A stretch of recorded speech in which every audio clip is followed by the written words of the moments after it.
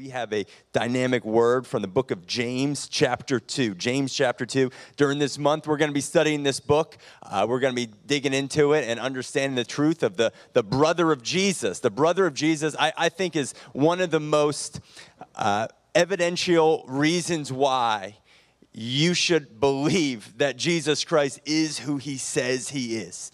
Because his own brother testify that he was the sinless Lamb of God. If anybody had the dirt on Jesus, it would have been his brother. And yet he was inspired by Jesus in the same way we are inspired by Jesus, knowing that he was the Son of God. And so he writes this book to a church that is struggling, to a church in Jerusalem that has Jesus. They confess him, but they have all these issues in their life that they're dealing with. They're lukewarm, they're struggling in a lot of the same ways that we're struggling. And so James writes this letter to the church in Jerusalem, and we read last week about chapter 1, and now we're going to go chapter 2. I'm going to start in verse number 1, and are you ready to read God's word this morning?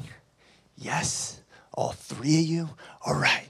Well, at least your pastor's excited, because if your pastor's excited, then that's really what matters, because if he's not excited, then what are we even doing here? All right, here we go. Verse 1. My brothers and sisters, talking about family, the family of believers. We're not a crowd, we're a family. And those that are believers in the Lord Jesus Christ must not show favoritism. Not talking about having like a favorite team or, a favorite restaurant, but in the family of believers. The sons and daughters of God, we can't have favoritism. And it says, suppose a man comes into your meeting wearing a gold ring and fine clothes, and then a poor man with filthy old clothes also comes in. And if you show special attention to the man wearing fine clothes and say, hey, here's a good seat for you, but say to the poor man, go sit on the floor by my feet, have you not discriminated among yourselves and become judges with evil thoughts? This is something that was going on. They were discriminating on appearance. They were discriminating based on economic status, based on race, based on pedigree, based on their resume. And they were getting called out on it. And James is upset. He says, listen, my brothers and sisters, God has not chosen those who are poor in the eyes of the world to be rich in faith and to inherit the kingdom he promised to those who love him. But you have dishonored the poor. Is it not the rich who are extorting you and exploiting you? Are they not the ones that are dragging you into court? And now the ones that are dragging you into court, you're trying to appease? Are they not the ones that are blaspheming the noble name of him who you belong? If you really keep the royal law found in Scripture, and I love that Diamond talked about this morning, the royal law, the golden rule, love your neighbor as yourself, you are doing right. But if you show favoritism, another version says, if you show preferential treatment, if you show partisanship, if you do that, you are sinning. You sin and are convicted by the law as lawbreakers. For whoever keeps the whole law and yet stumbles at just one point is guilty of breaking it all. Isn't that the one that always gets us? Like, we always have our categories of good people, bad people, but yet if you're guilty of one, in God's eyes, you're guilty of them all. For he who said, you shall not commit adultery, also said, you shall not murder. If you do not commit adultery, but do commit murder. Any murderers in here? Don't raise your hand. I'm just too early. Sorry. If you are a murderer, but don't commit adultery, yet you are guilty of both of them, because judgment without mercy will be shown to anyone who has not been merciful. Mercy triumphs over judgment. Mercy triumphs over judgment. And then a few more scriptures. I'm just getting started. Anybody excited that we're just reading the word this morning? God's word. All right, here we go. Verse 14. What good is it, my brothers and sisters, if someone claims to have faith but no deeds? Can such faith save them? Suppose a brother or a sister is without clothes or daily food, and if one of you says to them, go in peace, keep warm and well fed, God bless you. Change your confession. Go fill out a resume. But does nothing about their physical needs, what good is it? In the same way, faith by itself, it is not accompanied by actions, is dead. But someone will say, you have faith and I have deeds. Show me your faith without deeds, and I will show you my faith by my deeds. You believe that there is one God? Anyone believe there's one God? Yeah. Can I get a witness? Good, because even the demons do that. I got you. He's good, because the demon and the devil believes that. Good for you. And they shudder. And you're a foolish person. That's the end of my scripture reading. You're a foolish person. Thank you for the encouragement, James. Appreciate that. Let's pray. Father, we thank you for this morning, Lord. I pray, Father, that you will challenge us, that we could be convicted and convinced of who you are and what you are calling us and asking us to do, Lord God. I pray, Father, that we won't just be hearers of the word, sayers of the word, but we will be doers, that people will know us by our action. We thank you for that in Jesus' name. And everybody said, amen. Go USA, by the way, #1 gold medals. We overtook China last night. Shout out to the women's basketball team putting us over. So I thought it'd be appropriate for me to rock my USA jacket. So thankful for my country and the fact that I get to live here and be a part of it, and proud of all of our Olympians, all of those who represented us. Challenge. Have you ever been challenged before? How do you handle when somebody challenges you? When you're challenged by a situation? Do you immediately become defensive? Do you immediately clam up and let the person know the reasons why you cannot change or you cannot get over that hump, that they're challenging you to do so? One thing that I love about, and this is my daughter Lily that is not in service, even though I'm going to brag on her. I wanted to be here when I was bragging on her. One thing I love to do with my daughter Lily is I love to challenge her, because I know what she's capable of.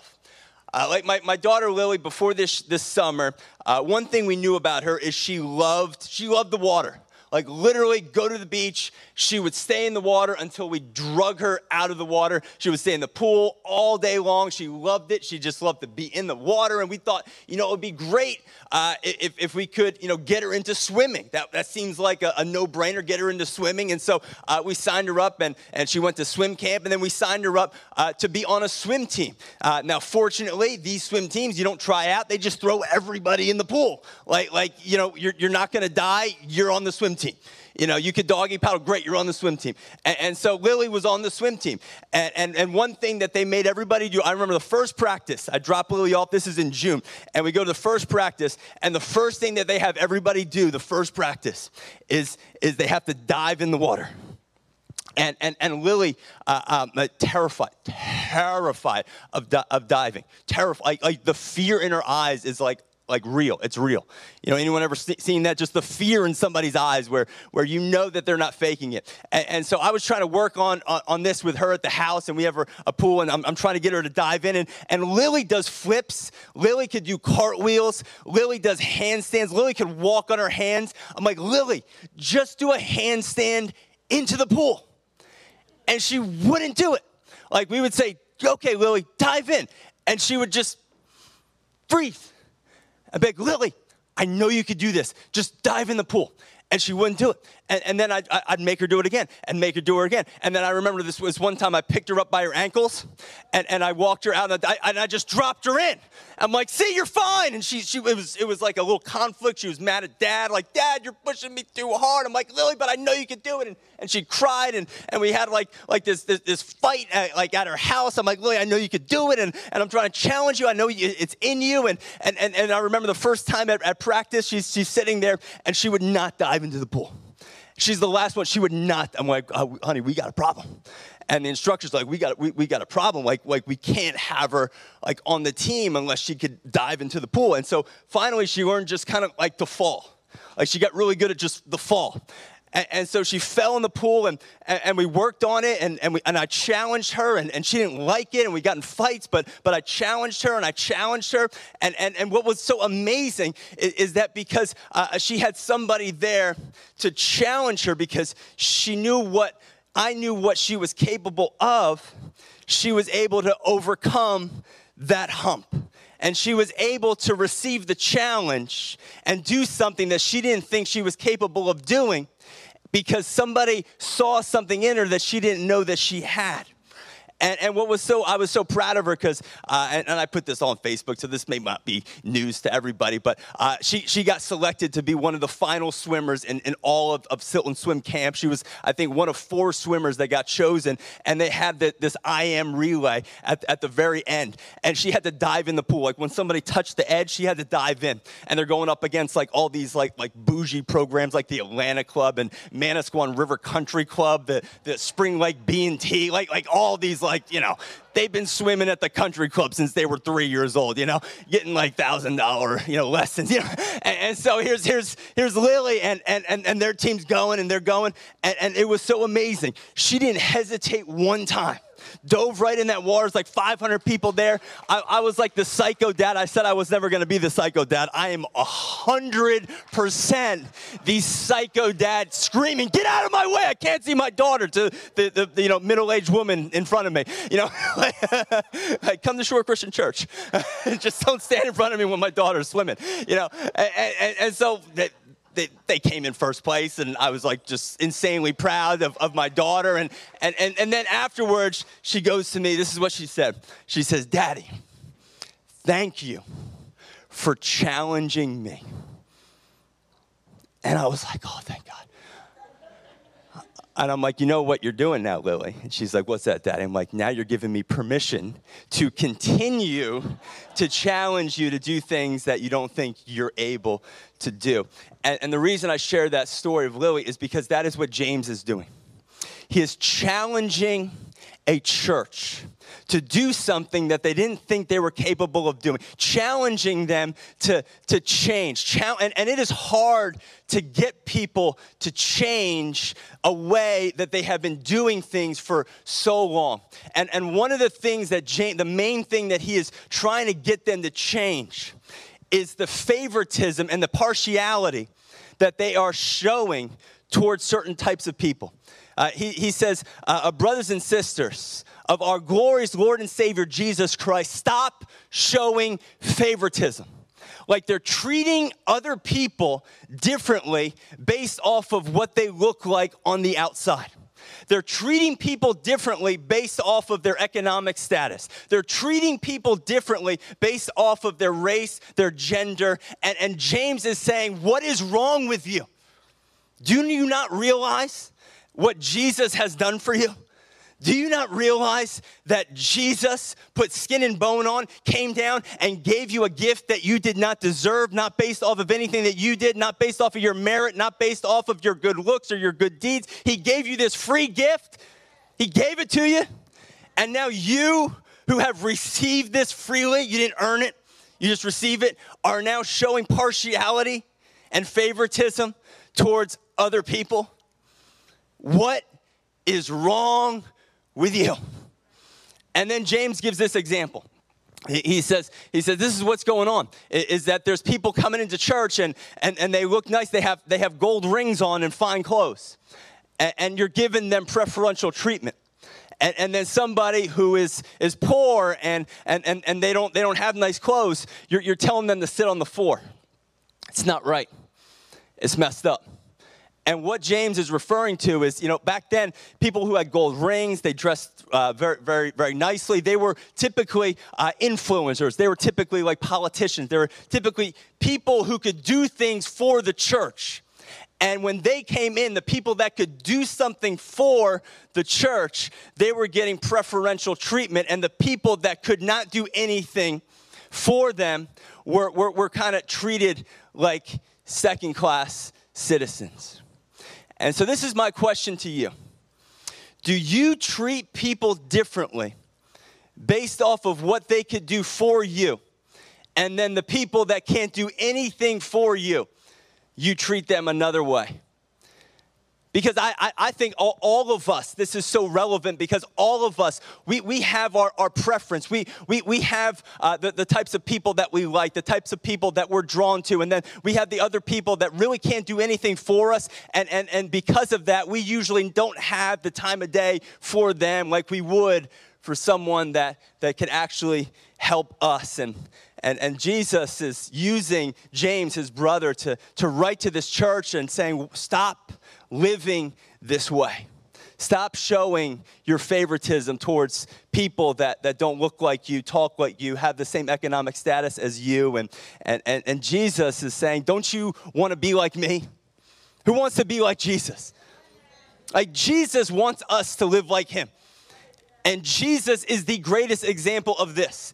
Jesus was one who didn't need anything from us. There's nothing that we could do for Jesus. And yet Jesus saw us and saw something in us. And he said, you know what? I want to come down and I want to save them. I want to be their savior. And this is what it says in Romans chapter 5, verse 8. I'll read it out of the Message translation. It says, God put his love on the line for us by offering his son as a sacrificial death while we were of no use to him. Be like this. We have this bearded dragon at our house. And this bearded dragon, what does the bearded dragon eat, Diamond? Crickets, lots of crickets, devours these crickets. It would be like me seeing this happening and me feeling just passionate to want to help these crickets. I want to help these crickets. I want to save these crickets. I want to see these crickets thrive. And then God, how do I do it? And God's saying the only way to save the crickets is you've got to be a cricket. Oh no. I don't want to be a cricket. And God's like, nope, that's the only way. What's their lifespan? Ooh, not good. But that's the only way you can save the crickets is if you become a cricket, and that I'd have to become a cricket and live with the crickets and live like a cricket, live a cricket life, because that's the only way to save them. Jesus did the same thing for you. You had no value to him, and yet he loved you so much, he became a cricket. He became a human so that he could save you. And you, little cricket, are now showing partiality towards other crickets. And James is frustrated with it. What's wrong with you?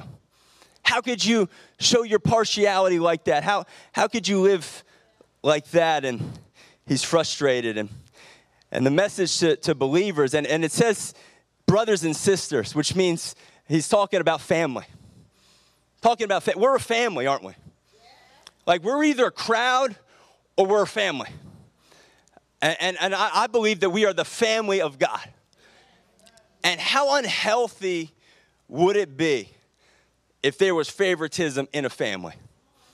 Like in my family, as a father, I mean, how unhealthy would it be if I showed favoritism to one child over another? If we went out to eat and I sat down and I'm like, all right, Judah, Lily, Mommy, you're sitting at this table. Dewey, you're going to go in the corner. No, Daddy, no. No, like how messed up, like, oh, we're all going to sit in the front row. Judah, you go sit in the back. We're all going to go out to eat. Lily, you just stay home because, we don't like you as much. I mean, that would be unhealthy. That would be horrible. And yet that is what James is saying is happening in the church. His people are showing favoritism. They're saying that sin's acceptable, that sin's not acceptable. I want to spend more time with this person because they could do something for me, and this person that really can't do anything for me, I just kind of shun them and ignore them and tolerate them. And James is saying that is not what Jesus did for you. Jesus saw you all. He didn't see you as good and bad. He saw you with the same love and the same grace, and he rescued you. And he says you need to learn this: love your neighbor. So who is my neighbor? This is a question that people dealt with back in this time. Like define neighbor. Who's my neighbor? The same person that lives in the neighborhood with me. And Jesus gives this example in the book of Luke about the Good Samaritan. And he talks about the Good Samaritan as this person that every Jewish man and woman would have been appalled about, because there was so much racism and segregation and partiality back then. And people had different levels of worth back then. And they saw people based off of what they could do for them. And he looked at this Samaritan, and all the Jewish believers would have looked at a Samaritan as someone who really had no value, had no worth. And yet Jesus is saying a good neighbor is not somebody who loves people that have the same look as them, that talks the same way, that votes the same way, that lives the same way. But a neighbor is anyone who is a child of the Most High God. And if you don't learn this, then you're guilty of all, you're sinning. You're in sin. That's what he says. If you show favoritism, if you don't love your neighbor, you're a sinner. And if you're guilty of one, you're guilty of them all. You know what I have found? I have found that the greatest messengers in my life are the strangers. We learned about this in our leadership class, how important it is to invite the strangers to your table. What is a stranger? A stranger is someone who does not look like you, does not talk like you, does not vote like you, does not have the same economic status as you, does not have the same background as you, does not think the same way as you because of what they've gone through as a child, as a young person. That is a stranger, and this is the problem with so many believers, particularly in America, is they only invite people to their table who they are comfortable with, that they agree with. And here we are in America, yelling and screaming and bickering, judging everyone because they're a stranger to us. And this is what the book of Hebrews says. It says, be kind to strangers. Be hospitable to strangers because you may be entertaining an angel unaware. I mean, just from an angelic standpoint, I don't want to offend angels. But what that word angel, it means is it's a messenger. Somebody that has a message for you. I have learned so much more from strangers than I ever have from people that think the same exact way as I do, that agree on every single point as I do. And if you don't entertain strangers and invite strangers to your table and invite people into your life that might not think the same way that you do, you are going to stay stuck. And really what James is saying is you're living in sin. And we need to begin to entertain strangers. And I think a lot of times we get stuck in our traditions is the problem. This is the way my parents did things. This is the way I'm used to doing things. This is the way I've always done things. And any sort of change, anything that pulls at our traditions, we run from or we get angry at.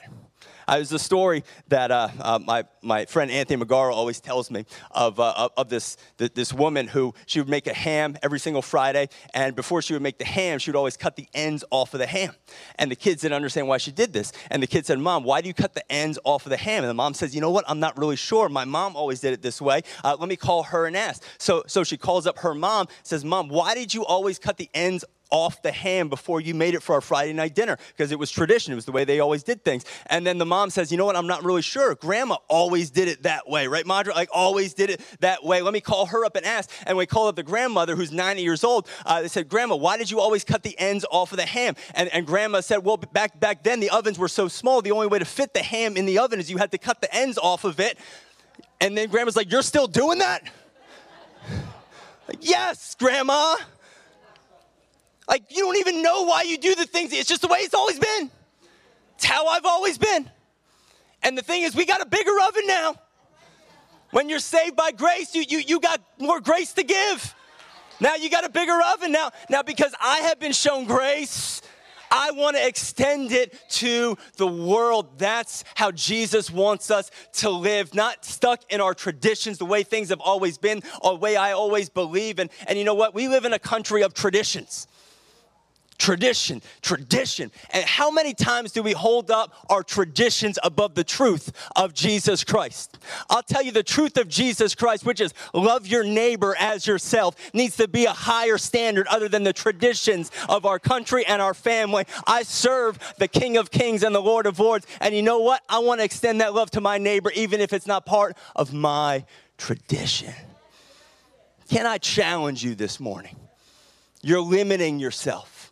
You're limiting your influence. You're limiting what God can do through you because you're not allowing strangers at your table. What do you do for the people that can't do anything for you? That's why I love the Dream Center so much. That's why the heartbeat of this church is to serve those that can't do anything for our church and to just love them. Just love our neighbors. Just give them food, give them diapers, give them love, and go door to door and ask, how can we serve you as a church? How can our Dream Center love you and serve you? And don't even care if they don't come to church. Doesn't matter. Doesn't matter. See, I think the church has missed it so often is we go into an outreach, we put together a program so that we can put more people in the seats. And our goals is always, how do we get the world in the church? And Jesus says, my goal is to get the church in the world. And that needs to be the mission of this church forever is how can we get our church into the world? How can we get it into our community? Whether or not they come to our church, whether or not they accept Jesus as their Lord and Savior, it doesn't matter. That's still a son or daughter of the Most High, and I'm going to serve them, and I'm going to love them, and I'm not going to show someone else favoritism because they can do something for me. And James is frustrated, and you can see why. And then he says, verse 10, he says, for whoever keeps the whole law and yet stumbles at one point is guilty of breaking it all. How could you ever be judgmental towards anyone ever when you're guilty of the same thing? That's what James is trying to boil it down to. So you're judging people, you're showing preferential treatment to certain people, and yet you are all guilty of the same sin. And I didn't even give you my first point because I'm about to go on to my second one. And I only have two. Do I hear an amen? My first point was, which I'm closing, is love is blind. Blind love. Blind love. And my second point is messy faith. Blind love and messy faith. And the second part of this sermon, I want to start reading in verse 14, because James starts talking about mercy, and he talks about how you've been extended so much grace and so much mercy from God. How could you go out and judge the world or judge others? And you need to extend mercy, be a dispenser of mercy. And you know what our problem is we don't know how to handle this gift that we have been given. Has anyone ever had somebody pay their check at dinner before? Anybody? All right, let me go a little further. Has anyone randomly had someone pay for their check, like you thought you were going to have to pay, and then somebody else paid for it? Like Joe Responti.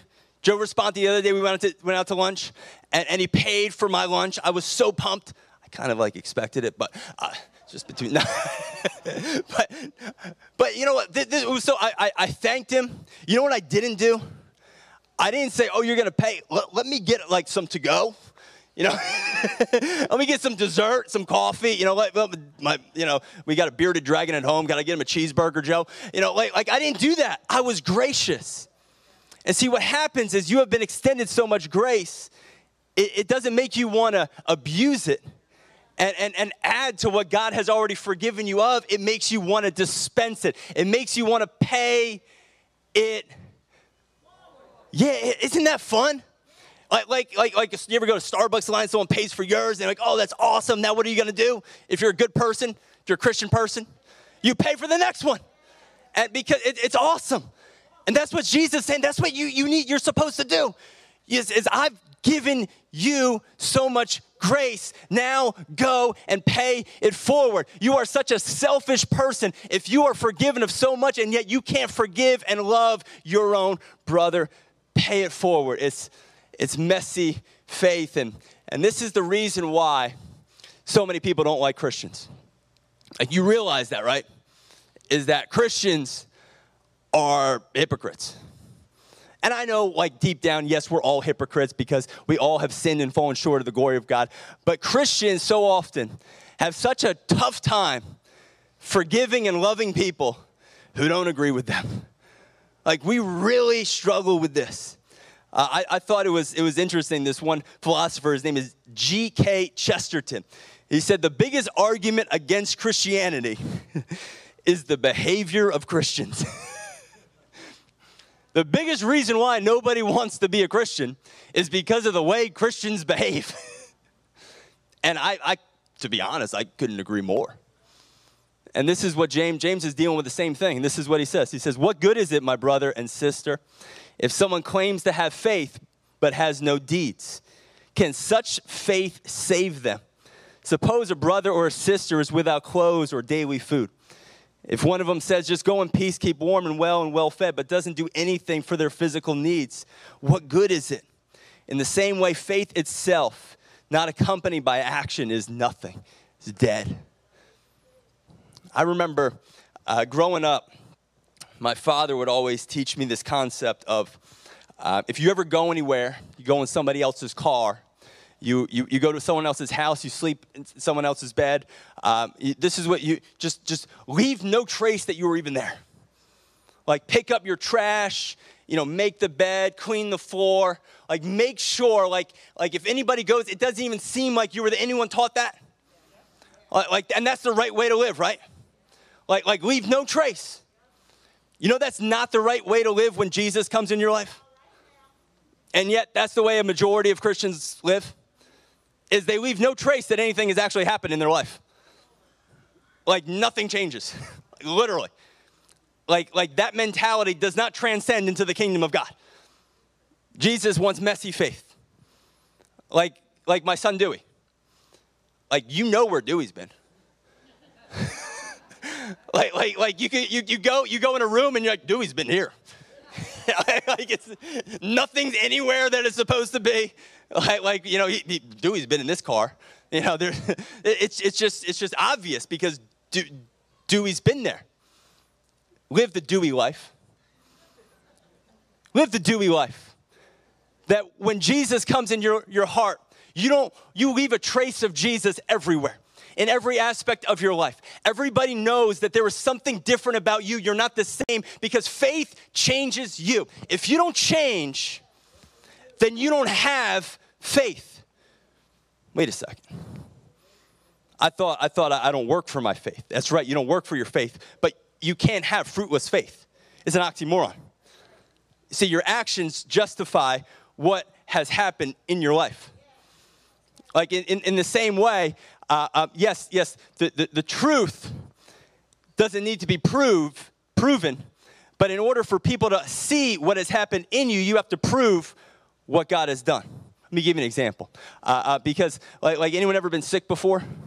You go into work, or you get sick, or maybe school. What do you need? You take a sick day, you're sick, but then you go back to school. What do you need? You need a note to justify what happened in your life, to prove what happened in your life. Because if you don't have the note, how are they going to know that you ever were actually sick? Maybe you were faking it. Maybe you were Ferris Bueller, day off, driving all around Chi-Town, crashing cars. How do I know unless you don't have a note? How does the world know that anything has happened in you if nothing changes? Too many people live the verse 19 life that you guys all got excited about in the very beginning. Remember that? You believe that there is one God. Awesome. Even the demons believe that. The only way the world is ever going to see Jesus is through you. And we can't love other people. People look at Christians and say, my gosh, I'd rather be an atheist because at least they can love their neighbor. Look at these Christians. Anyone that doesn't believe like them, they persecute, they curse out, they judge. Like, why would I ever want to be a Christian? And James is saying, if you really love Jesus, what comes from you is love. That's the fruit that we produce. The fruit that we've received is love. The fruit that we produce is love. And if we don't extend love, how are we ever going to change the world? How are we going to ever show the world Jesus? And us as a church, we need to live up to that standard. It is not enough just to say, I love Jesus. It is not enough just to come to church. It is not enough just to sing songs and then go out and go to a restaurant and treat the waiter like they're a robot. It's not enough to be a Christian, sing songs, and then go on Facebook, and anyone that doesn't agree with you, you just cuss them out. You just disregard them. Treat them like they're not even human. Treat them like they're dumb, they're stupid, because they don't have the same opinion as you. James is talking to you. He's preaching to me. He's preaching to you. See, it's one thing. Oh, can I have a stool? Dan, could you get me a stool or a chair? Something. I'm tired. I'm preaching so hard. I need a stool. I need. What is this, Dan? What is this? A stool. A stool. That's right. And I see that stool, and I think that stool was made to hold a person up who's tired and wants to sit down. That's what I believe. See, a lot of people believe of God, believe of Jesus, believe that he's the King of Kings, the Lord of Lords, believe just like these demons that man, there is power in that name. You guys sang that song so good. There's power in the name of Jesus. There's power, right? Like you say that, you sing it. Even the demons know that. Like for sure they know that. They shudder. That's what it says. They even shudder at that name. See, I can say all I want that stool is going to hold me, that stool is real, and it was made to hold me. I believe in it, but until I take the action to actually sit in it, then how will anybody else believe me? See, this is the challenge that I want to leave you to. It's this week, sit in the stool. Don't just talk about the stool. Don't just come to church and sing about, when I say stool, I'm talking about Jesus. You get this, right? And don't just talk about it, sing about it. Show the world that it actually works. Rest in Jesus. Show the world what forgiveness and love actually looks like. How you're able to love people who don't agree with you. How you're able to love your neighbor. How you're able to rest in Jesus and have peace in the middle of a storm. That he really is the anchor for your soul. That you're really a changed person. I don't just believe of it. I believe on it. Amen. Amen. Let's just bow our heads right now. Father, we thank you so much that you put skin and bone on to save us. We were of no use to you, and yet for some reason you loved us so much that you desired to spend eternity with us. And you went through the ultimate sacrifice. God, I just pray this morning, Father God, that every single one of us, that the world won't just know us by our confession, or won't know us by, the fact we put on a social media post that, at Shore Christian Church this morning. But God, I just pray, Father, that this world will know us by our fruit. Know us by the way that we love our neighbors. Know us by the way that we're able to interact with other people, Father God. That we won't show favoritism or partiality, Lord God. But I pray, Father, that we'll be able to extend love and grace to everybody in our network, and even those outside of our network, Lord God, because we are all in the family of God. Every person is a son or daughter of the Most High with immense potential that you created them with. And Father, I believe that the only way that they're ever going to see it is through us, through the love and the mercy that we're able to extend to them, by the fact that we're not just going to talk over them, but we'll actually listen to them and love them and go out and serve in our community and be a church that is not just singers and sayers of the word, but is willing to go out on the streets and serve the community and love the community and build buildings for the community, not for us, but for the community, to love them with a radical, everlasting love. Why? Because you have given us so much. Father, forgive us, forgive me for the areas that we have fallen short, Lord God. Pray, Lord, that the fruit that comes out of us will be the difference and the change that the world can see. In Jesus' name.